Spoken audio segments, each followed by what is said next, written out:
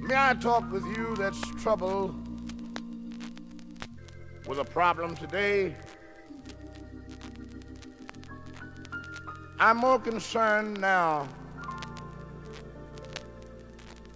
about the condition of our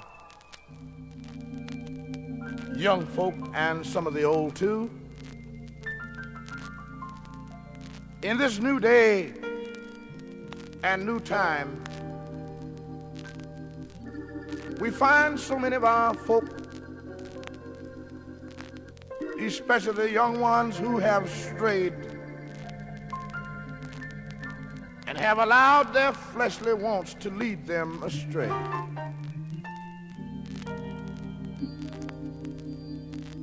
Dope peddlers, reefers, marijuana, and all the bad drugs it takes to destroy the mind. I wish it was so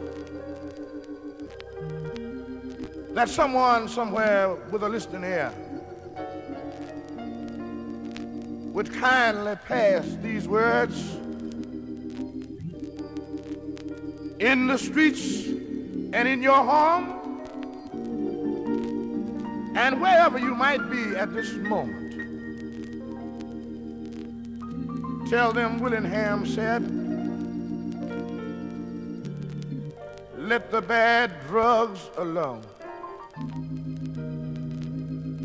For truly and surely as you born, it is not good for one to become habitations. Because I've seen them in the hospitals, and I've seen them in a condition in the street that they couldn't help themselves. It makes me awful sad sometimes to look at someone who are helpless without a cause. Well, now, don't you know that you ought to leave those drugs alone? Because every human being that has a habit, I want to remind you that you also have a soul to be saved. And when you allow the flesh to take over, when you allow yourself to become involved, then my Bible says, hey God, lift me up from the earth, and I'll draw in unto me. My God is pleading with you today. The Holy Spirit is begging you right now. Do away with your bad habits and think about that good old soul that you have, that God gave you your own health and strength, gave you the knowledge and wisdom that you might be able to speak like others speak. Most of you come out of an intelligent family.